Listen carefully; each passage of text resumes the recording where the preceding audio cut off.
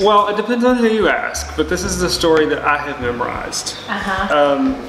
In 1979, there was a group of 3 to 5 friends, depending on who you ask. HIV had just come on the scene, and people were dying, and their question was, you know, where is the church in all of this?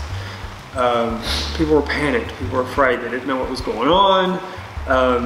At least one of the people was theologically trained, and we're fortunate enough to have him living here in Middle Tennessee. He's kind of retired here. Anyway, one of these folks was in a production of The Sound of Music and had access to nun outfits. So they broke in after hours, put on these outfits after this discussion had gone on, and went out into the streets of the Castro, and the response was just phenomenal. And it took off from there. And now it's a worldwide organization.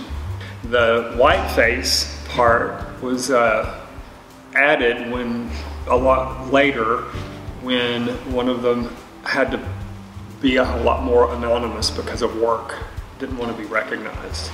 And then over the years, that has morphed into creative drag and lots of color. I was a pastor for 10 years, and it's hard for me to name specific times, but I know that in being a sister, I have found expression for that.